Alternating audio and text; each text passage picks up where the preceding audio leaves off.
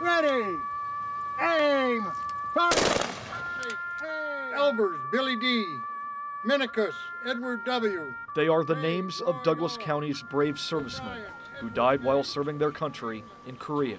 The Korean War is known as the Forgotten War because it's just been overshadowed by events like World War II, Vietnam.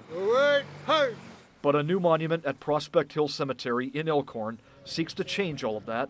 This is Boy Scout Ethan Koppel's project, unveiled just in time for Memorial Day weekend. It's a day to remember what sacrifices our servicemen made. Present arms!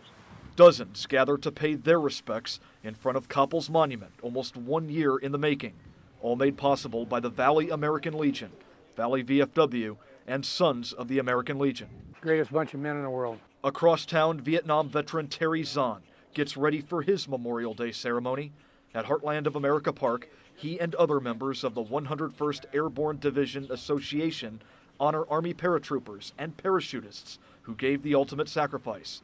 Today, he's challenging generations younger than his own to think about Memorial Day as more than just a 3-day weekend. We just need to have the parents teach these kids to come out to these monuments and go to the cemeteries and pay their respects.